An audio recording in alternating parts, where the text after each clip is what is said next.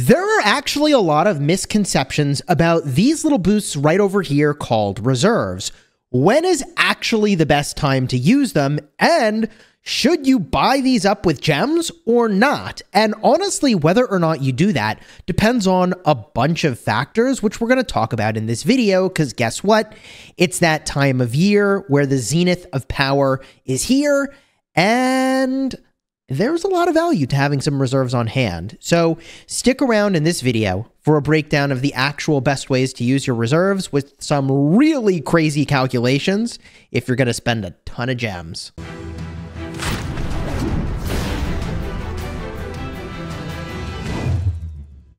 Hello my friends and welcome back. I'm Chisgule Gaming, and today's video is sponsored by the makers of Rise of Kingdoms. And I was inspired to make this video by none other than Fluffy Pony, who happens to be at the top of the leaderboard for the Zenith of Power, and by the way has one of the most well-run accounts hands down in Rise of Kingdoms. It's actually crazy. And, you know, I should say well-run Kraken accounts, because the dude is, let's see here. If I go to individual power, yeah, 610 million power. Totally nuts.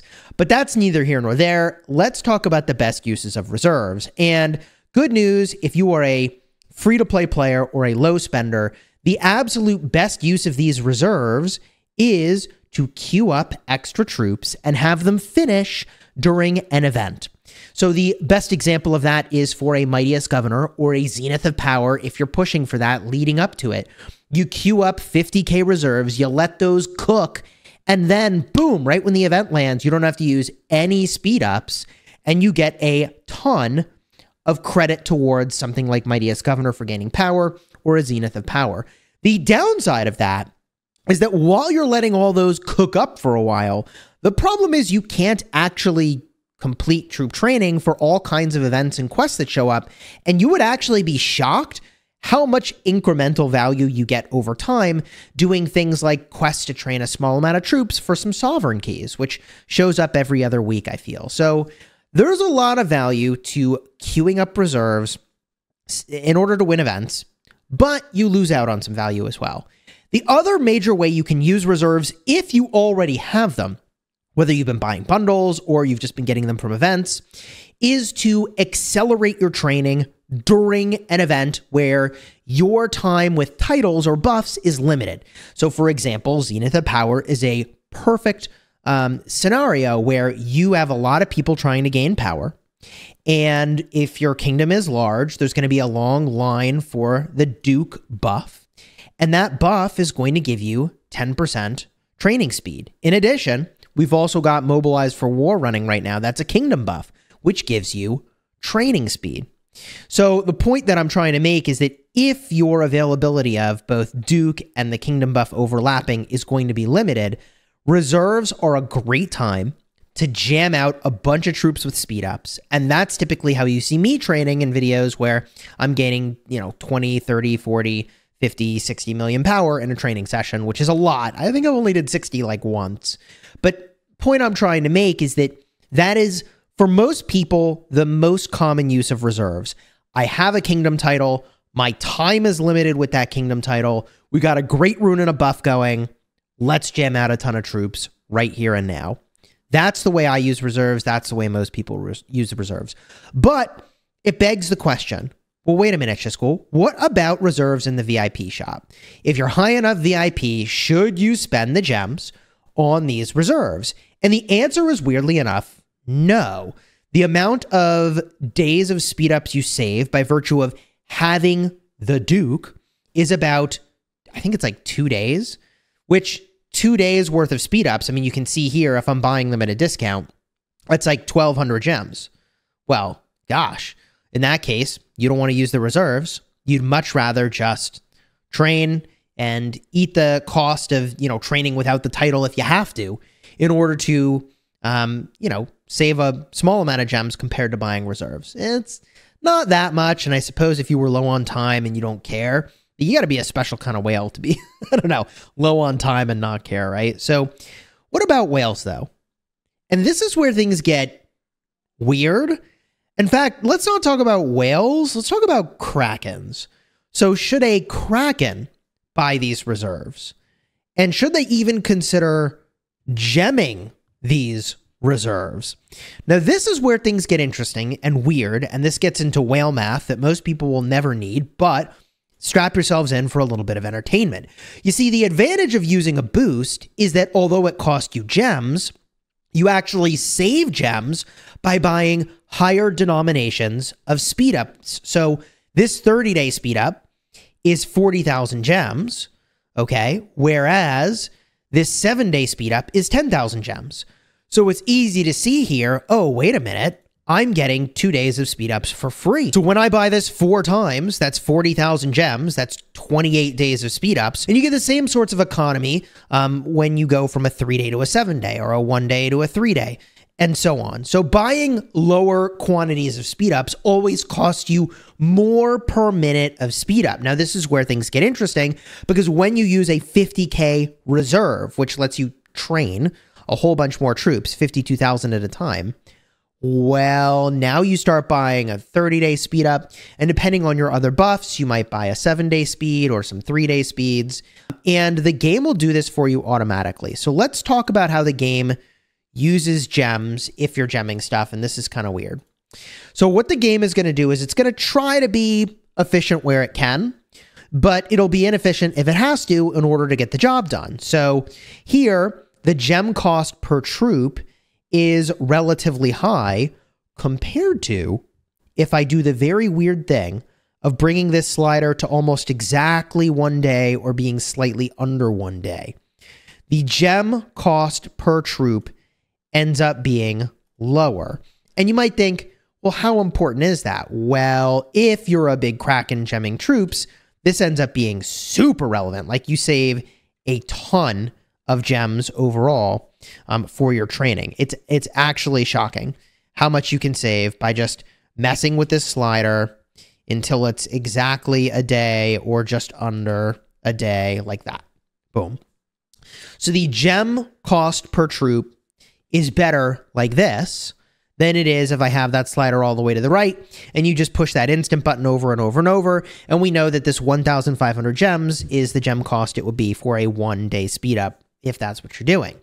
But like I said, if you pop one of these 50K reserves, the math gets a little bit more interesting. And the less buffed you are when you're training, the more you actually might end up saving by using a 50K expansion. So again, inspired by Fluffy Pony, I went in and I did this math, and I chatted with him a bunch about what are the implications of this, and I'll put that up on the screen.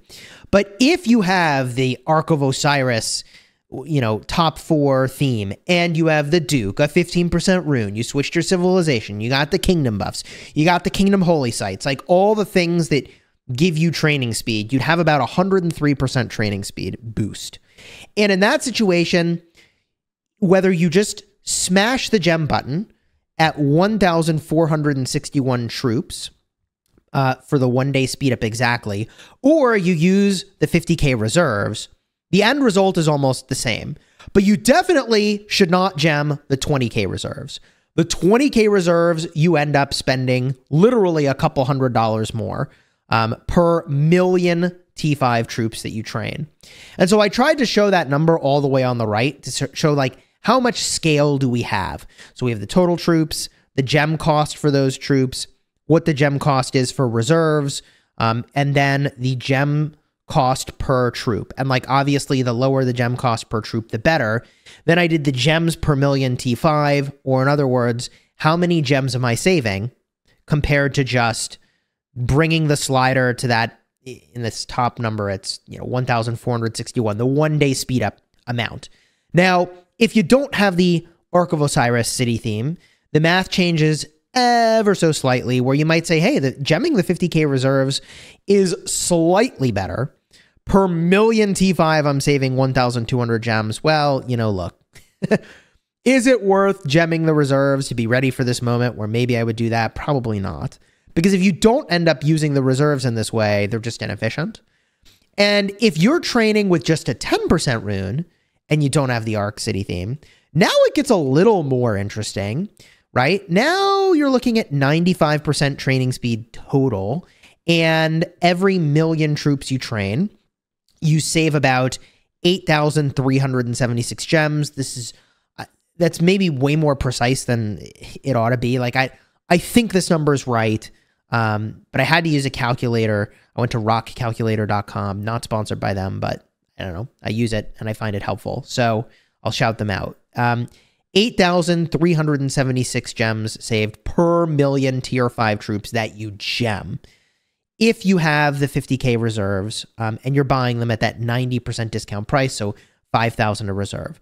Now again, I think you'd have to do the math, but like the weaker your rune situation is or buff situation is, the more advantageous it becomes to actually consider using the 50k reserve. The 20k reserve never ends up being value, which you can buy again in the VIP shop, but not from the regular shop, which I can show you, by the way.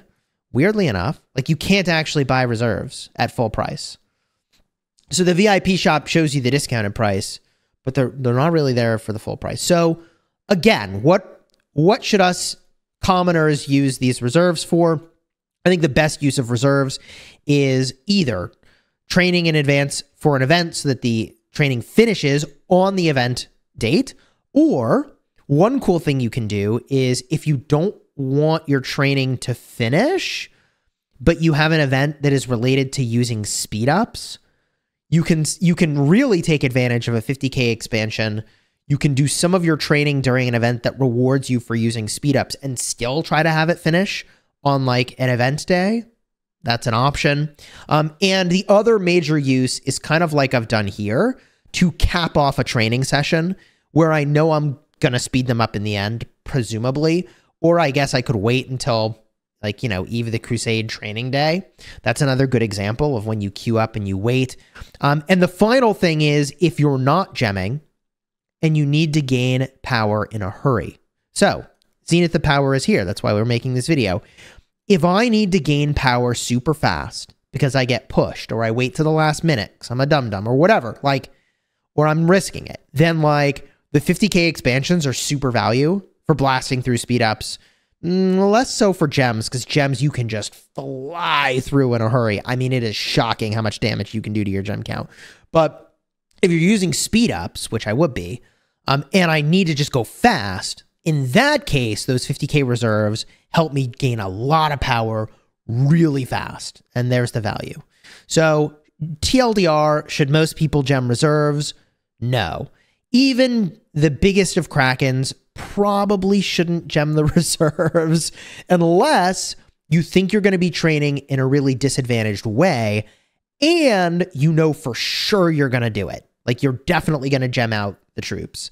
Then you could earn back a small amount of gems worth of value, which is why I think it's probably not worth the risk, which makes me honestly wonder, like I actually feel like the gem cost of these items should go down.